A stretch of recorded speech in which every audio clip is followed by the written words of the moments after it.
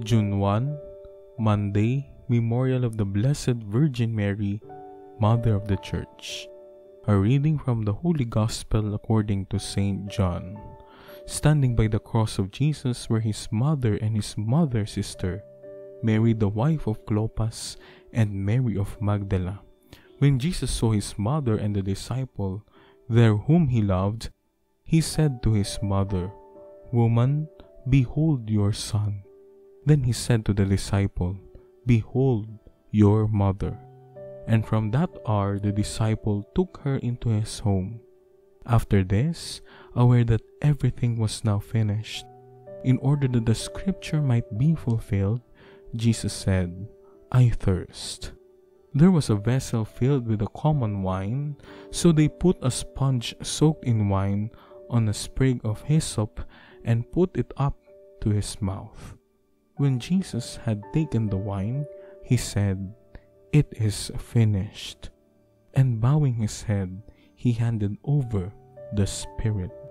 Now, since it was a preparation day in order that the bodies might not remain on the cross on the Sabbath, for the Sabbath day of that week was a solemn one, the Jews asked Pilate that their legs be broken and they be taken down. So the soldiers came and broke the legs of the first and then of the other one, who was crucified with Jesus. But when they came to Jesus and saw that he was already dead, they did not break his legs. But one soldier thrust his lance into his side, and immediately blood and water flowed out. The Gospel of the Lord. The disciple took her into his home. The Gospel reminds us of one of the greatest human needs, which is the need to belong.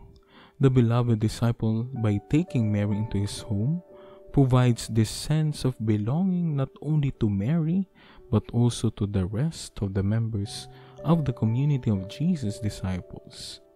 The Greek phrase, "eistaidia," into his home, establishes a relationship characterized by acceptance, which Mary and the beloved disciple represent.